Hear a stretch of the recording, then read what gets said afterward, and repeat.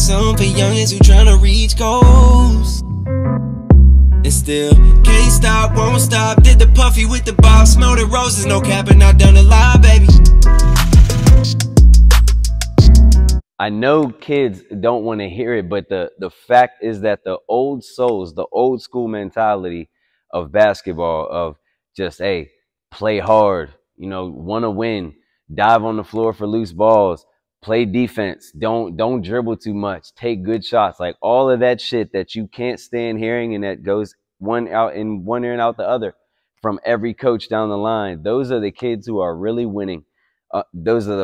The truth is, those are the kids who are going to go on to be some of the best players that the best players in the country, the kids who go off to the best colleges in the country to go play basketball. When you get in the gym with those kids and you see that environment, that is really what's going on. Like, shit has not really changed in basketball. You can get jaded by seeing what's going on, what you see on the internet and what you see in the NBA, but that is not real.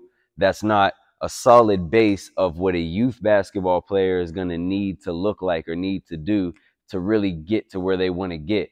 You would be such a fool to think that somebody who is, a James Harden, or pick any of them, you would be a fool to think that those guys at some point when they were children weren't doing all of the basics with a solid foundation first.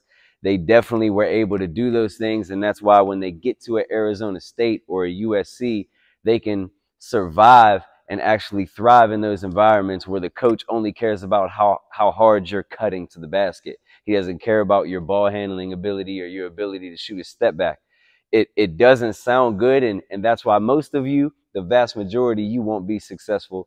You will not reach your goals. You will not become the basketball player you hope to be because you refuse to really listen to this. You refuse to go in the gym and change your mindset and not care about how much you're scoring or how many highlight clips you're going to be able to get to post on your social media page. You got to be able to buckle down and be an old soul. You got to be old school. That's why the most popular coaches in the country, in the US, in college, are like 70 fucking years old. That's why the game is so different. It has changed, but it really hasn't. That's why those guys are who they are, and they're still able to thrive and survive. They understand how to win games.